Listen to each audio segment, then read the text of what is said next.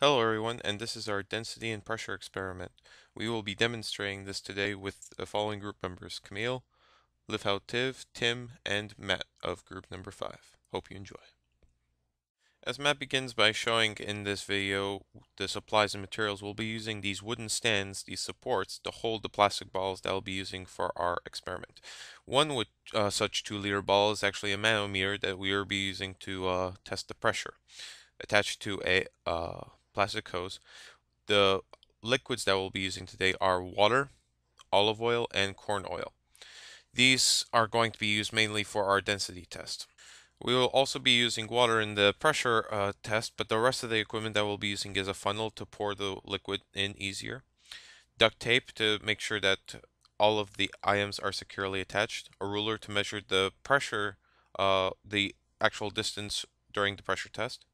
We'll also be using safety goggles and gloves to make sure that the safety requirements are met, as we do not want any spills to occur. The main part of the density experiment that we're about to do, demonstrated by Tim and Matt, is that we have corn oil and water that we will be pouring in, one of each liquid on the other side. So we have exactly 350 milliliters of each liquid. And what we are trying to see is that one of the liquids should be denser than the other. Is it the corn oil or the water? We don't really know, or do we? So what we want to do is pour each one of them at a constant rate uh, at the same time. And normally what would happen is that if both liquids were just as dense as the other, they would meet exactly in the middle. But because one is denser than the other, we should see one of them pushing the other. So as the experiment begins, you tend to notice that the water is actually pushing on the corn oil side, which means that the water is actually denser than the corn oil.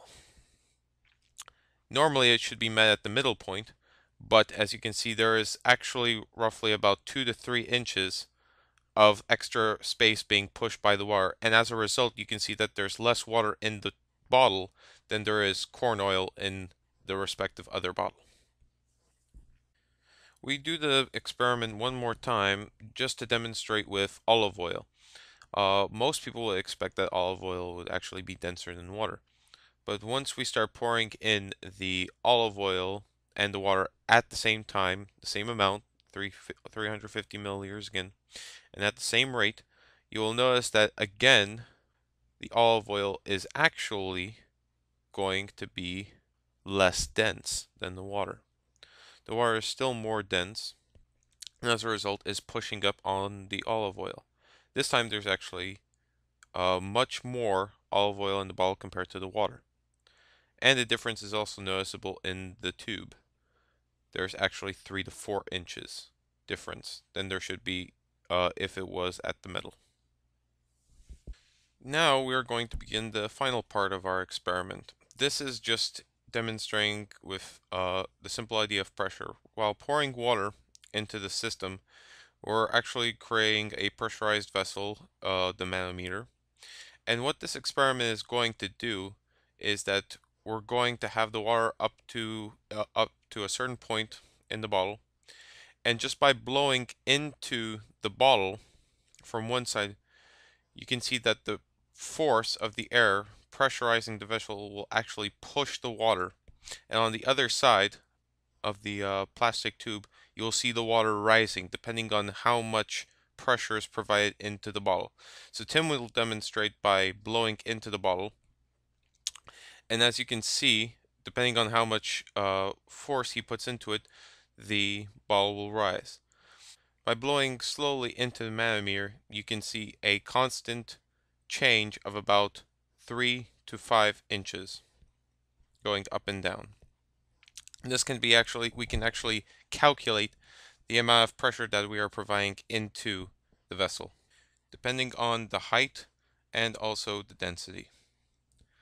Finally, with our test results, we conclude that from the density test, from the 3 liquids that we used, water, corn oil, and olive oil, with these 3 fluids, from least to most dense, the olive oil was the least dense, corn oil was second, and water was actually the most dense. From the pressure test, by doing a simple calculation of P equals density times GH, we found out that 1000 times 9.81 times 0.083 equals 294.3 pascals.